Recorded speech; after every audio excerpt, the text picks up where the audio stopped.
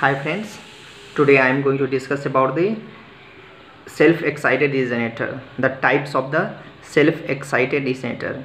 There are three types: series generator, shunt generator and the compound generator. So first we will see about the series generator.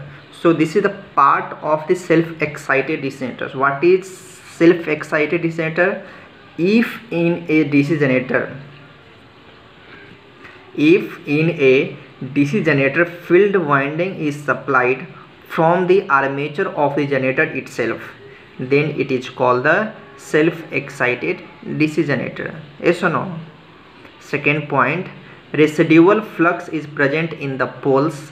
When the armature is rotated, a small EMF is produced. A small EMF is produced in the armature winding because of the residual flux.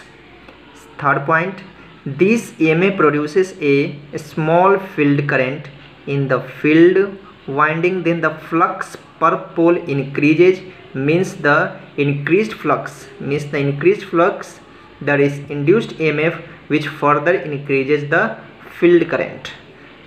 Last point, the self-excited DC generator. This is the self-excited DC generator. This is one of the type is shown here.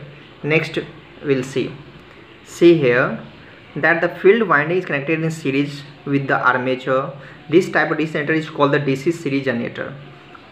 Then the armature current flows through the field winding as well as the load. Next point, the field winding has less number of turns of the thick wire.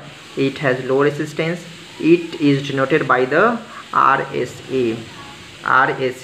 Here the armature field and load are all in series, so they carry the same current. Of course we see here that it is drawn here like that. Yes or no? This is the load. Yes or no? So that IA is equal to ISC is equal to IL. So generated EMF equations can be written like that: EG is equal to V plus, that is terminal voltage, plus IARA plus IARSA, where V is the terminal voltage in volts, IARA is equal to voltage drop in the armature resistance, IARSE is equal to voltage drop in the field winding resistance. Also I have written in the words, you can see here V, IARA and IARSA. Next, the terminal voltage we have to find out. That is the terminal voltage, that is the V is equal to, from the above equations we can find out. If you are writing the V is equal to EG minus of IARA minus of IASC. Same thing we written here.